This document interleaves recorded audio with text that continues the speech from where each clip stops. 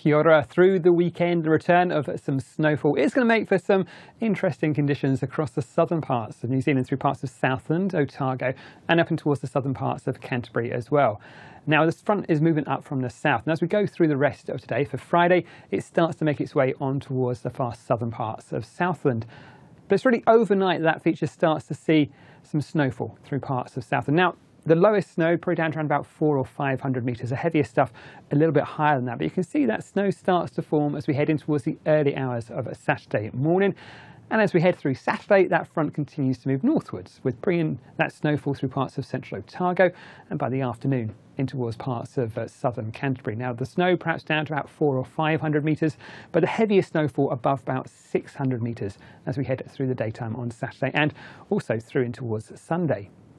Now, you can see we've got these severe weather watches for that snowfall for those areas north of about Alexandra and up in towards the southern parts of Canterbury. Now, the heaviest snowfall is likely to be above about 600 metres, but we are going to find perhaps some snowfalls a little bit lower than that. But it is, I think, going to be all dependent on how far north that front goes and where it stalls. But it is enough to bring perhaps some significant snowfall. So well worth keeping an eye on the forecast, especially as some of these watches may be upgraded to warnings as we head through the weekend.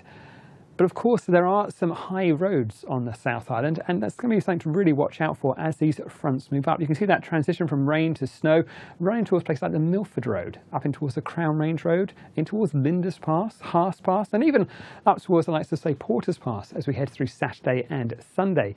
Now, there could be a fairly significant amount of snowfall that runs in towards places like the Linders Pass, perhaps getting the heaviest snowfall about the far northern parts, or the far highest parts of its road. So it's really worth keeping a close eye, especially if you're planning to do any of those higher crossings across the South Island through the weekend. Do keep a really close eye on the weather forecast. And as always, you can find all the latest information at MetService.com.